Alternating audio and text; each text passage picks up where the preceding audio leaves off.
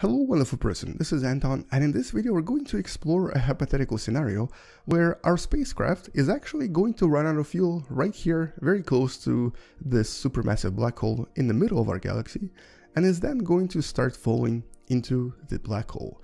So let's find out what happens to its velocity, to the actual spacecraft, and obviously the astronauts on the spacecraft as well. We're going to simulate this using Space Engine, and we're going to create a new spacecraft right here at a distance of about 5 AU, 5 astronomical units, away from the center of the black hole. Now this distance is actually equivalent to the distance of Jupiter to the Sun, or roughly so, and so this is actually what this black hole looks like from this particular distance. If the black hole was in the middle of our solar system and you were on Jupiter, this is what you would see. You would also see this accretion disk right here, but even though it actually feels like it's not moving at all, the velocity of this disk is actually really high. Right there, very close to the black hole, it's about 30% of the speed of light.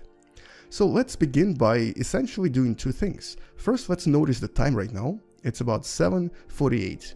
The year is 2518, October 8th. But it's really the time that we want to see, 7:48.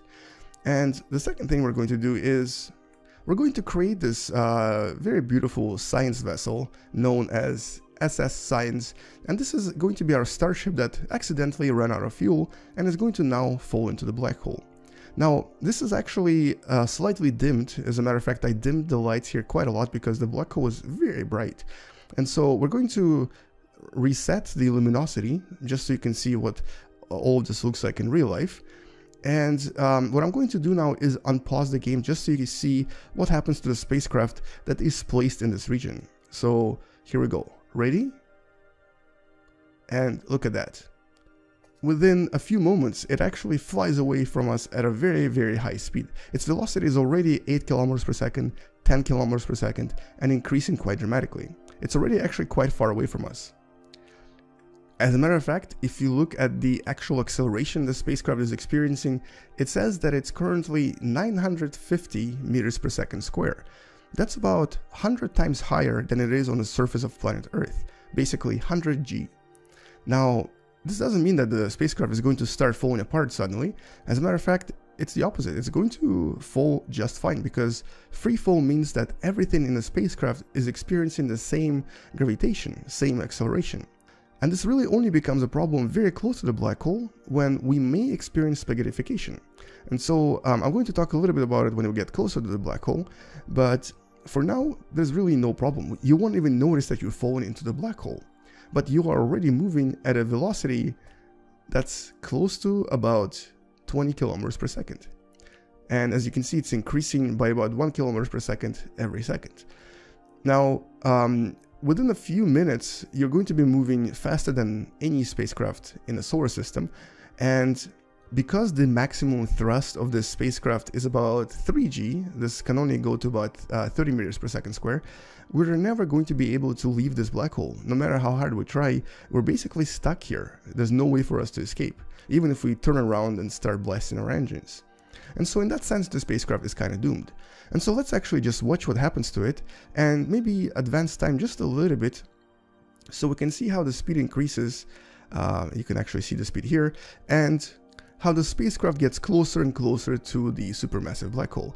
I also want to select the black hole so you can actually see the distance to it. It's currently still 5.14 AU.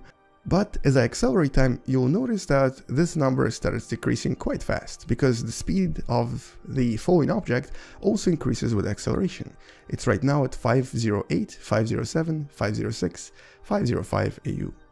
Now, what about the speed of this craft? So it's been about 2 hours, just over 2 hours. And at this point, our spaceship is moving close to about 10,000 kilometers per second. That's a ridiculously high speed. And every second here, it's going to increase higher and higher. But why is that? And that's because if you notice, if you look at the gravitational acceleration, it also started to increase. So the closer you get to the black hole, the more the actual gravitational acceleration starts increasing as well. And as you can see, it's increasing quite dramatically. It's already at 1.5 kilometers per second square, 150% higher than when we started. And so this is actually where the concept of spaghettification comes from. At some point, the acceleration of certain black holes can reach such a dramatic number that even every molecule inside this astronaut's body starts receiving different acceleration, and at some point it becomes so strong that the molecules are ripped apart. Now, for this particular black hole, for Sagittarius A star that you see right there, it's actually not going to happen until you're very, very close to the singularity.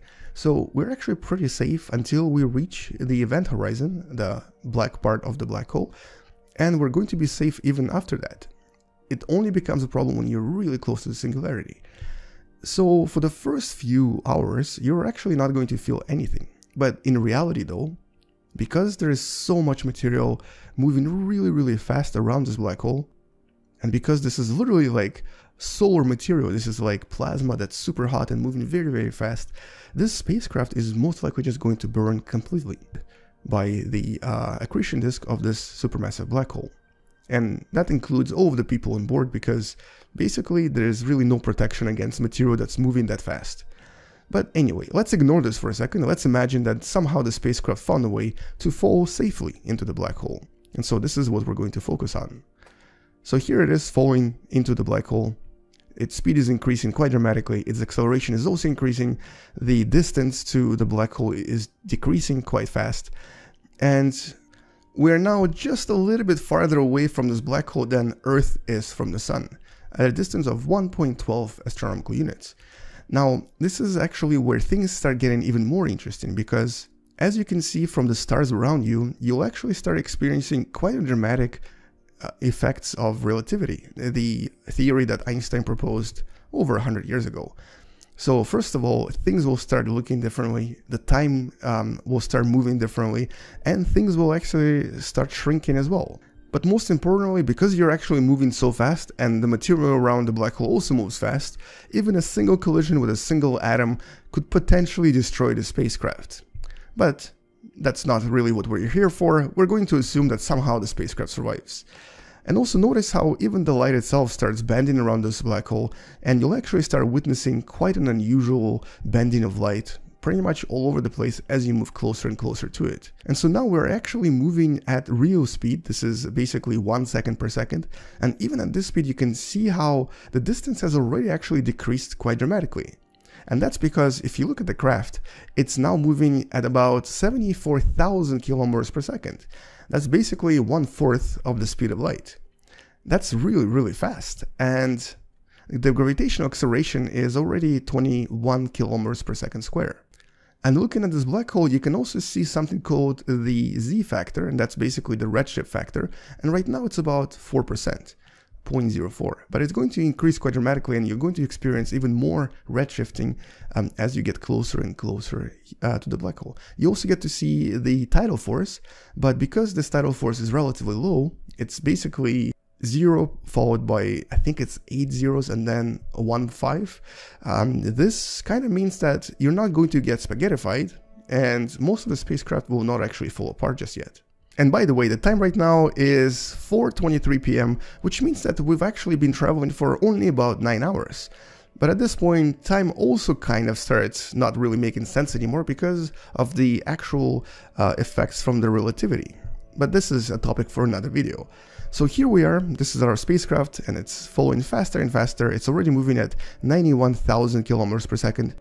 And the universe around us starts looking very, very differently. There's a lot of blue shifting in front of us, and there's a lot of red shifting behind us. But things on the side actually look kind of normal. And now what we're going to do is we're going to see how long it takes from this region of space, which is actually the distance of Venus to the Sun, to fall into the black hole and to essentially disappear behind the event horizon. So first of all, let's look at the time. It's 4:24 p.m. Now let's look at the distance to the black hole. And right now it's at a distance of about 0.71 AU minus the actual radius of the event horizon, so it's about 0.6 AU, which is 60% of a distance of Earth to the Sun, or close to where Venus is. So now we just wait. And I think it's better if I actually decrease the luminosity again, so you can actually see the black hole, see the event horizon, and also see the spacecraft as it approaches the black hole. Now we've already moved about 0.02 AU, And if you look really closely, if I stop the camera, you can see how the black hole is actually creeping toward us really slowly. Its distance is actually decreasing quite dramatically now, simply because the spacecraft has reached such a high velocity because of tremendously high gravitational field. And looking at the side here, you can even see the actual velocity as we pass the accretion disk that's below us. So this is pretty much the third of the speed of light now. And interestingly, the gravitational acceleration has increased by close to about 60 times since we started the simulation. It's now at 60 kilometers per second square. That's close to about 8,000 times higher than it is on the surface of our planet. And so this is the last moments of the spacecraft. We have now traveled for about 3 more minutes since I checked the time last time. It's 4:27 right now. And as you can imagine, the spacecraft does not have much left before it enters the event horizon. Now, scientists today don't still really know what happens after this. As a matter of fact, chances are we might never be able to answer this question. But what we can answer, however, is what happens right before you enter event horizon. And there's actually quite a lot of speculations, but in the next decade or so, we'll finally be able to not just see the actual black hole with a real picture, but we'll also be able to analyze some of the effects nearby stars experience as they pass close to the black hole. And that's because we are now actively studying the black hole in the middle of our galaxy, and the recent studies actually found quite a lot of really interesting things. But you may want to check out some of the other videos that I made about Sagittarius A star to find out about this. Okay, so the distance is about 0.45 AU to the event horizon. We're now entering the area where things just look very differently. As a matter of fact, the redshift here will be very dramatic, but I'm going to show it to you when we get even closer to the event horizon. And this here is approximate distance of Mercury to the Sun, with the Sun being in the middle of this black hole. And here the velocity has now reached the point where it's basically 38% of the speed of light. It's even higher than it was before. And the gravitational acceleration is now close to 100 kilometers per second square. It just literally doubled since I last checked. Okay, so let's keep going. And so now we're about 0.2 AU away from the black hole. Our speed is about half the speed of light. We're moving exceptionally fast. And what's even more interesting is how the world around us starts looking as well. Let's take a look at the world by pausing this for a second. So first of all, right in front of us, is going to be a tremendously large, tremendously massive and terrifying black nothingness. But around this nothingness, you'll see pretty much the rest of the universe that's behind the black hole. It's going to be warped around all of this and be very highly energetic, basically blue shifted. Everything is going to look much bluer than it should. And this effect will even become more dramatic as we enter the event horizon. And behind us, things will actually look a little bit more red than they should, and they'll get redshifted. But for the most part, what this means to our spacecraft is that from behind it's not a problem, but from in front, all of the light that used to bombard us is now even more energetic. So for example, X-rays will turn into gamma rays, and gamma rays might become even more energetic, basically destroying all of the shields we have on our spacecraft, and thus, once again, possibly killing the crew. But we are imagining that this doesn't happen. We're going to imagine that the spacecraft enters the black hole. And so now, the time is currently 4:34, and it's about 10 minutes after I checked where we were at the distance of Earth to the black hole, and we're now essentially, as you can see, entering the event horizon. Now, because the light actually starts bending even more dramatically here, once you cross the event horizon, you will only be able to see in one single direction, only in front of you. As a matter of fact, even if you try turning your head or moving your body 90 degrees, you are not going to see anything different. All of the light is traveling in one direction, everything is one-dimensional, and you're going to see what all of this looks like once we actually cross the event horizon. And so this event is going to occur any second now, and we're going to observe as it happens in real time. The speed right before we enter the horizon is going to be close to about 60 to maybe 70% the speed of light. And right around here, as soon as you see the curvature of the black hole change its shape, this is when we actually officially crossed the event horizon. So somewhere around here. Alright, so that's it. We have now officially entered the event horizon, and there's definitely no returning now. Nobody knows what happens now, but we know that the world is going to look very different, and everything is going to be very different. The world starts becoming very one-dimensional, as you can see right here, and no matter where I look, I literally see the same thing everywhere. And that's kind of terrifying.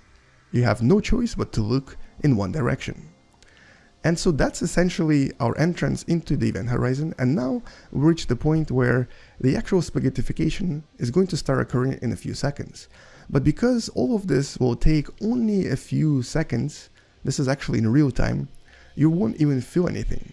There you go, that's it, we reach singularity, and by the time we reach singularity, you don't even actually realize that everyone is simply gone. And the last thing that we all see before we perish is literally just a tiny spot of light that represents pretty much everything we saw in the universe, but as a tiny speck right in front of us. And that's really it. That's where your life and your spacecraft ends. At least according to our current understanding of how black holes behave and what may actually happen as you cross the event horizon. Until we learn more about this, we're going to assume that this is the reality. Anyway, that's all I wanted to show you in this video. Thank you for watching, and if you enjoyed it, don't forget to subscribe, share this video with someone who wants to learn about space through video games and simulations, and maybe even consider supporting this channel on Patreon. I'll see you guys tomorrow, space out, and as always, bye bye.